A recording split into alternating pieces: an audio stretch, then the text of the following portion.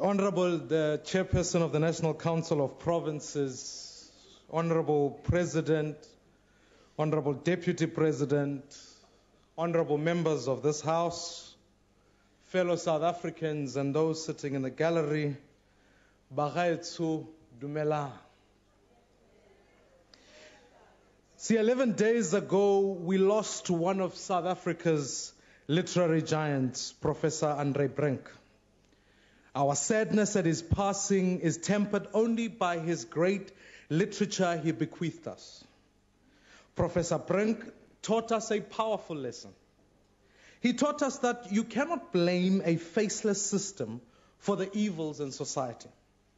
It is human beings that perpetrate wrongs against others. And it is human beings that have the power to correct these wrongs. We would do well, honorable members, to heed these lessons as we debate the state of the nation today. Because if we are to succeed as a nation, we need to start believing in the power of human agency.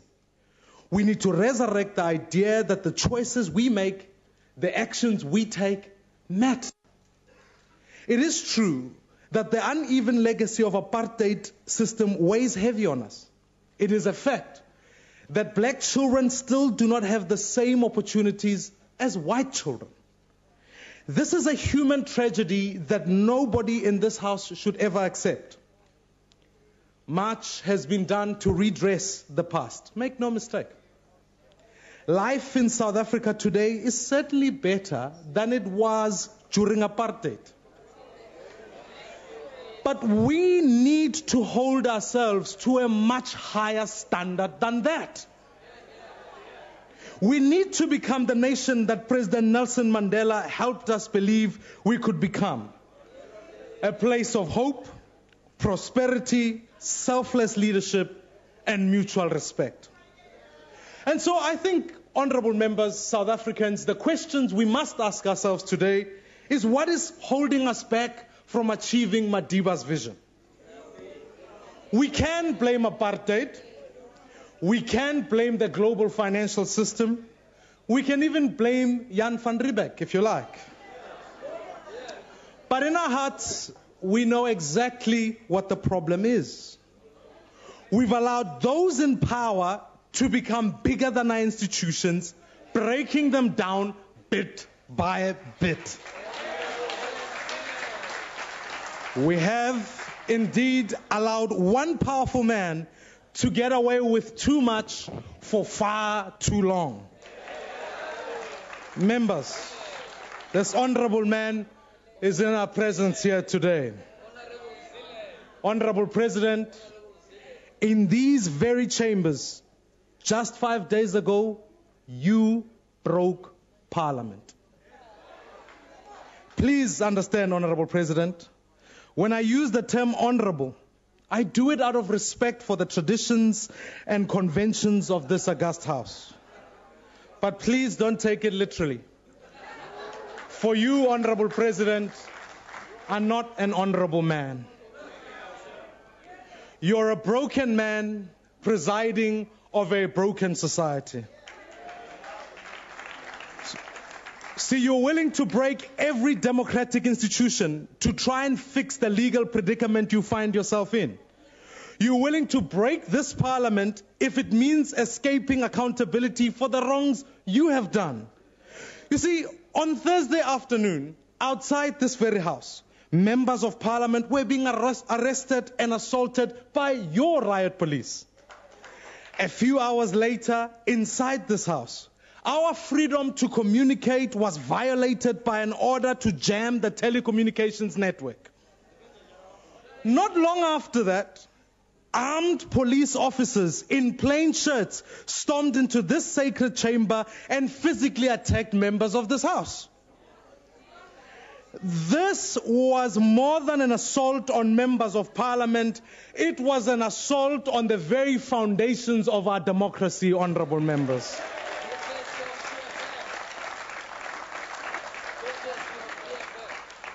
Parliament's constitutional obligation to fearlessly scrutinize and oversee the executive lost all meaning on Thursday night. In fact, the brute force of the state won, and the hearts of our nation was broken. Ibingikhumbuza boqoka sambe, batshela abantu ukuthi qoka sambe. We knew at that very moment that our democratic order was in grave danger. But here's the question. What did you do, Mr. President? You laughed. You laughed while the people of South Africa cried for their beloved country. You laughed while trampling Madiba's legacy in the very week that we celebrated 25 years of his release. Honorable President, we will never, ever forgive you for what you did on that day. Madam Speaker, I led my party out of these chambers on Thursday night because we could not sit by and watch while our constitution was being destroyed right in front of us. We could not. In fact, the justices walked out. They walked out with the defenders of the Constitution. When we emerged from this chamber, we had the President reading from the cold and empty words from his prepared text. They were words of a broken man presiding over a broken society. For 6 years, he has run from 783 counts of corruption, fraud, and racketeering that have haunted him from before the day he was elected. For 6 years, this broken man has spent his waking hours plotting and planning to avoid his day in court. In this broken man's path of disruption lies a litany of broken institutions, each one of them targeted because of their constitutional power to hold him account. A broken SARS that should have investigated the fringe tax benefits from Nkandla, the palace of corruption that was built by the people's money. A broken NPA that should have continued with its prosecution of the president without fear or favor. A broken SIU, a broken Hawks, a broken SAPS. And so we can go on with the list of institutions President Zuma is willing to break to protect himself and his friends. This is why we're a broken society. Because the abuses do not stop at the door of the union buildings. The power abusing is happening at every level. We have seen many President Zumas in governments, in municipalities, all over South Africa, in fact. Honorable members, I went to Mogalakwena.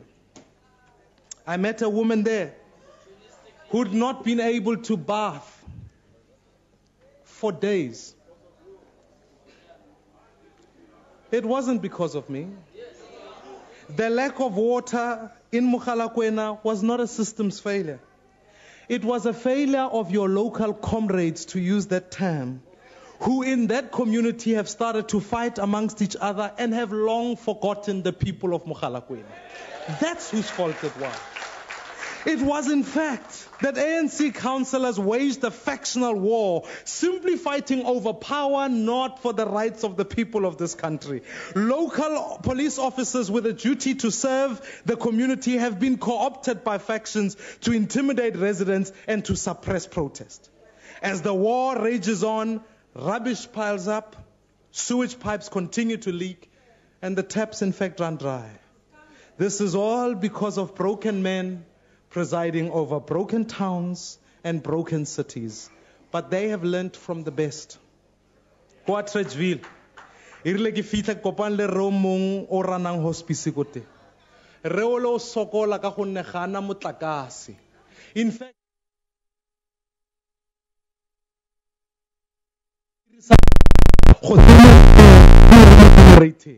this is their last line of defense against an electricity crisis that plagues them on a daily basis. The daily struggle of this community-funded organization is just one example of the devastating impact this electricity crisis is having on households, on businesses, on schools, on hospitals, countless other facets of society. Where is this accountability from this broken man who claims to be our president, when all he can offer is more of the same, or is our president? All he does is promising to bail out Eskom and secure its monopoly over power. Load shedding is a crisis that will take our economy to the brink of an economic shutdown.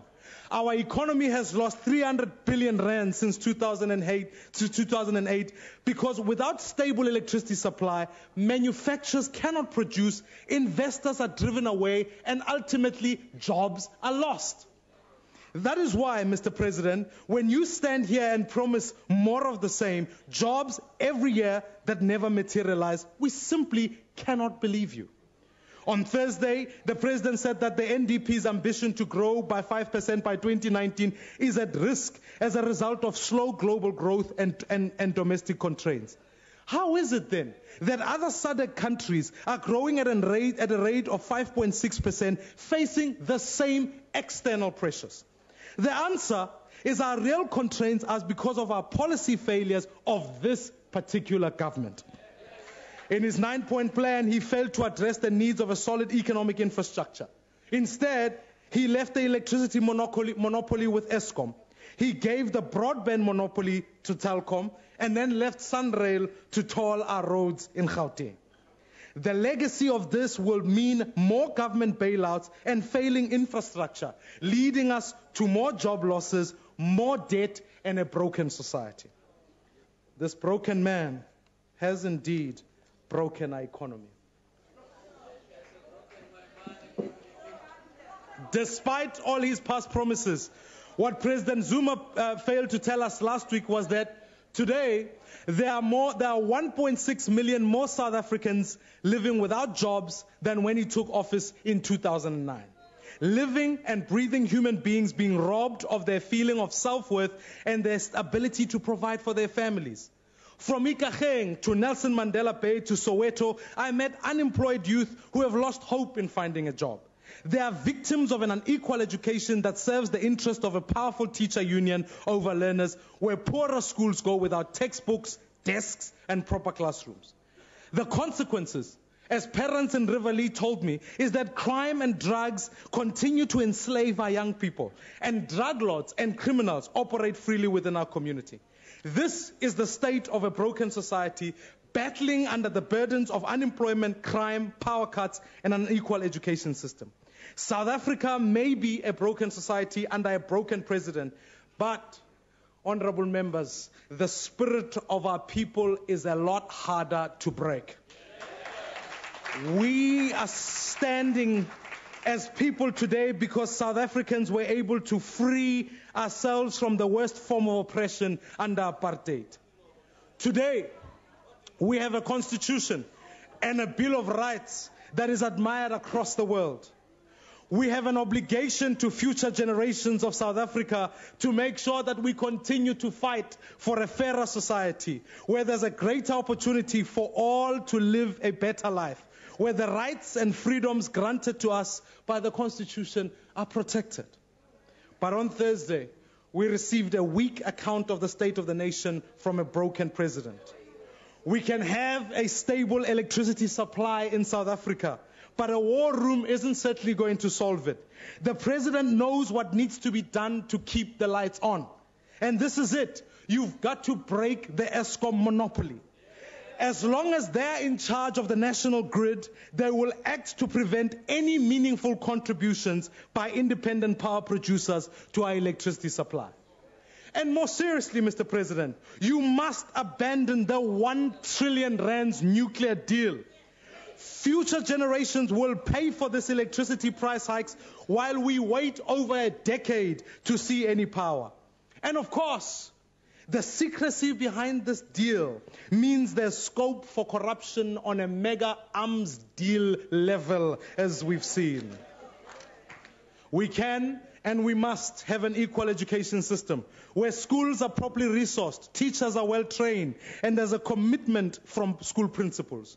There are many hardworking educators out there, but the president ignores the need to hold principals and teachers accountable when they fail our children. We believe it's possible for entrepreneurs to flourish with an economy that grows at 8% and grows and creates millions of jobs if we make the right choices. But the government's ideas are stale. We need economic infrastructure that is reliable. We need a tax incentive for established business people to participate in mentorship program. We need a national venture capital fund to startups. We need to roll out opportunity centers where advice and support is readily available. We need a real youth wage subsidy that benefits even the smallest of businesses. We believe we believe it's possible for our country to be a place where streets are safe and communities are healthy places to raise families, where the police are properly managed and trained. But while our communities are overrun by drug lords and the president said nothing about crime on Thursday, where are the specialized anti-drug units? Drug crime has doubled since these were taken away. People don't trust the police. But if the SAPS is going to have its integrity restored, it needs to start right at the top with the National Police Commissioner. Our crime-fighting institutions such as the Hawks, the NPA and the SIU must be led by people committed to fairness and justice and free from interference from powerful political interests. We believe it's possible to realize a vision of South Africa where every effort is made to redress the legacy of apartheid through a land reform program that truly benefits those who were denied access to land. All the president has offered is a populist proposal to ban foreign land ownership. This will only kill investment and jobs. The 17.5 million hectares of fertile soil in communal land must be unlocked for reform purposes. State-owned land must be fully audited and used to fast-track the redistribution to deserving beneficiaries. And farm workers must become farm owners in partnership with commercial farmers through the NDP's system of identifying and purchasing available land on the market. Mr. President, where's that document, the NDP, the one that the ministers don't read, that one? That's the one there. But we all know, Mr. President, that half of the people who are sitting behind you don't support the NDP and will not implement it.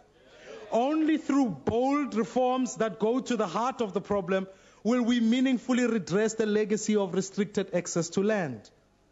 National Council Chairperson, the tide is turning in our country. And as Professor Brink wrote in his most celebrated work, A Dry White Season, the image that presents itself is one of water, a drop held back by its own inertia for one last moment, though swollen of its own weight before it irrevocably falls, as if the water, already sensing its own imminent fall, continues to cling against the pull of gravity to its precarious stability, trying to prolong it as much as possible. Madam Speaker, let me help you. Change may seem slow, but it is coming.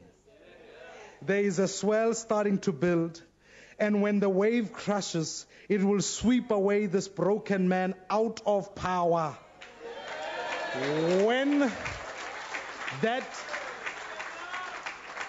happens, we will be there to start fixing our broken society and unleash the potential of every South African. That is why the party I lead in this parliament will not join other parties in breaking down our institution. Because one day, when we are in government, we will want the very same institutions and this parliament to hold us to account.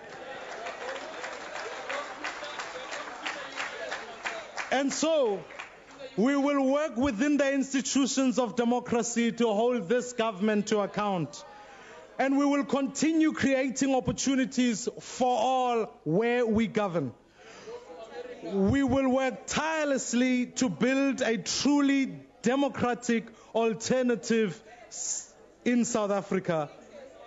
Indeed, I stand before you pronouncing that for my children and your children, their future can only be bright under the DA when we come into power. That change is coming, and I would propose you get ready for it. We will restore power to the people. Nkosi sikeleli Africa. Morena boloka setjhaba sa heso. Let us live and strive for freedom in South Africa, our land. I thank you very much.